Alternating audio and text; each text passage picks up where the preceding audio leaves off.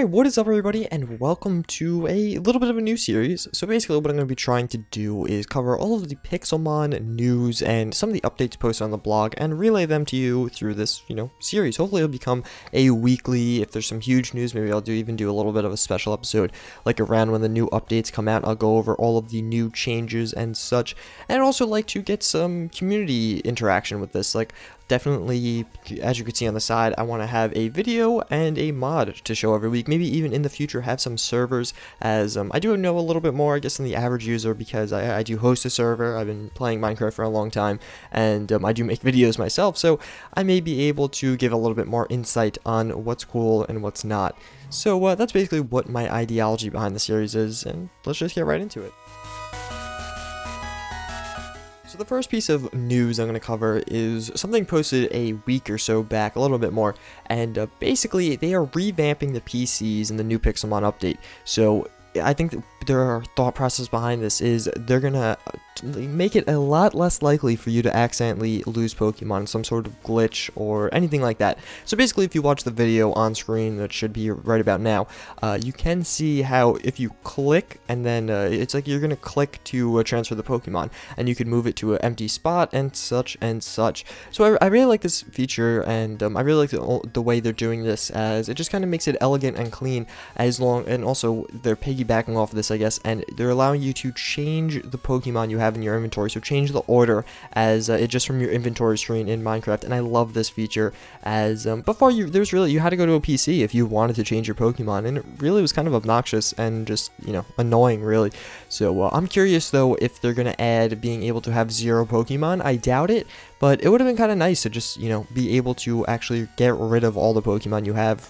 I can't think of a necessarily reason right off the top of my head, but just something to add. I mean, why not, right?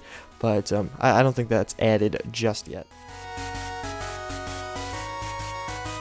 So custom mob spawners, I really think this one's going to be huge for Pixelmon, because it has such a great potential for custom maps and just so much originality, but there was just those slight features missing, and this is one of them.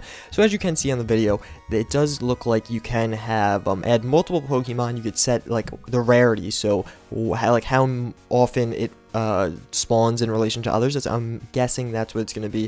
It looks like you could set it to have shiny and boss Pokemon as well, and also you could hook it up to redstone, which I thought was pretty cool, and that's going to really definitely for adventure maps and stuff like that. I could definitely see, after these being released, a huge increase in Pixelmon adventure maps, and maybe even some revamps of original adventure maps that exist now.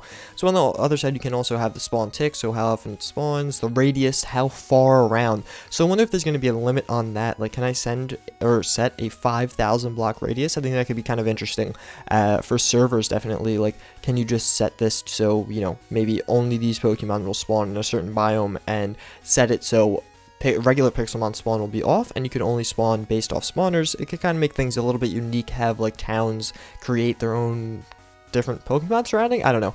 There are a lot of possibilities with this thing, and you have the min level, max level, just how often they will go up and down, and then again the boss ratio. So, and then the aggression I found interesting. I don't know what that is, but I'm gonna guess it's if they'll just attack you automatically, or if you're standing nearby, if they'll just right now they'll walk up and battle you, or if they won't. I think that's actually a pretty cool feature, if that is what it is. I'm kind of guessing here, but I imagine, I don't see what else it could be. That would be kind of nice though, so you could actually have a nice little garden, let's say, and not worry about getting battled by some Pokemon every few seconds. All around, a really nice feature. I really do want to see what comes out of this, and I'm excited for it in the next update.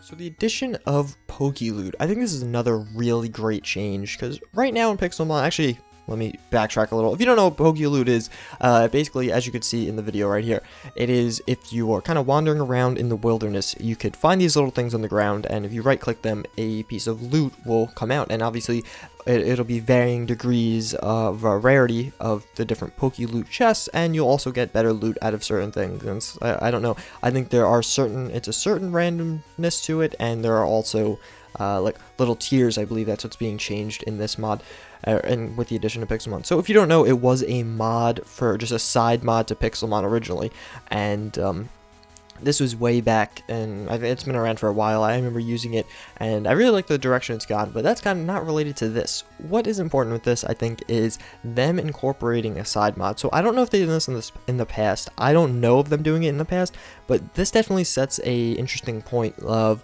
maybe the side mod creators can strive to get them incorporated. Like, I mean, can we see other things being incorporated in the future? I think that could definitely be really interesting, like the furniture mod, the cycles mod, just little additions that can really add a lot in, you know, and they don't really have to do any work. They'll probably polish it a little and add it. So I really think this could be, you know, more than taken at face value, this edition of PokeLoot. If we see other mods added, it could really change a lot, and definitely.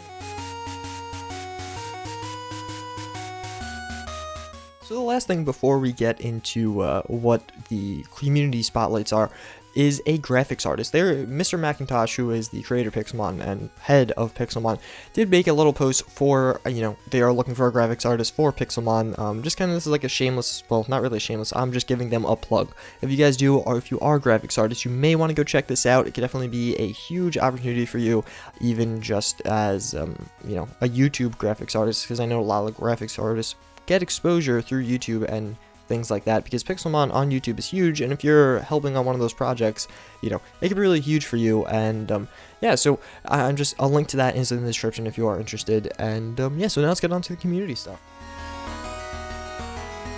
So the first community mod of the week is the Pixeldex mod, and it's not even so much a mod, which is kind of ironic. It's not a Minecraft mod at all. It's another additional application, but this thing is really useful. If you see here, there's an image of the GUI, and actually if you click on this video right now, I'll go much more in depth, as it'll be like a little spotlight of it that I did make.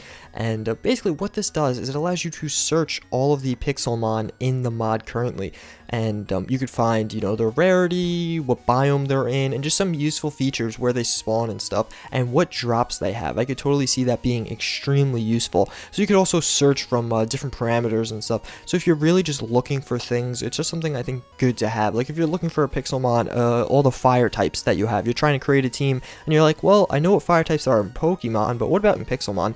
I think that's what I'm going to really be using this for, and especially when I'm looking for certain Pixelmon after I find them, or maybe I'm in a, you know, forest biome and I want to see what spawns here or what can potentially spawn here. Another really good way for, or a really good use for this mod. So I definitely could see this thing becoming pretty popular. It has only been made a few days ago, and I know Mr. McIntosh even commented on the thread saying he might give some help on the GUI for this, so definitely something to look at. I find it really interesting. I could see this being really, really useful, especially with future updates as more and more is added.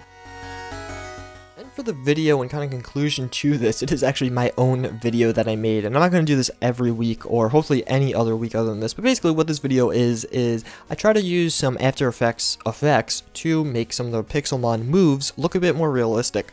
So I did Thunderbolt in this, and we have a Dragonite battling Matang, and basically as the Dragonite goes to attack, he actually uses his attack, so it looks like a real attack is coming out of him. And I thought it was just kind of, you know, a cool, unique way to do it. Obviously, in the future, I don't want my own videos. That's not giving anyone else really any exposure, and if you guys do want to be on this part of the thing, please PM me on YouTube with a link to your video, or just saying, hey, check out my video, it's something unique, a little bit different, original, or maybe I'm new, I want some exposure. I'll be trying to give you guys some, like, maybe almost a little shout out at the end of these, and it'll be kind of the conclusion and anchor to all of these. But otherwise, that is all of my videos for this week, or all the news that happened this week, not all my videos.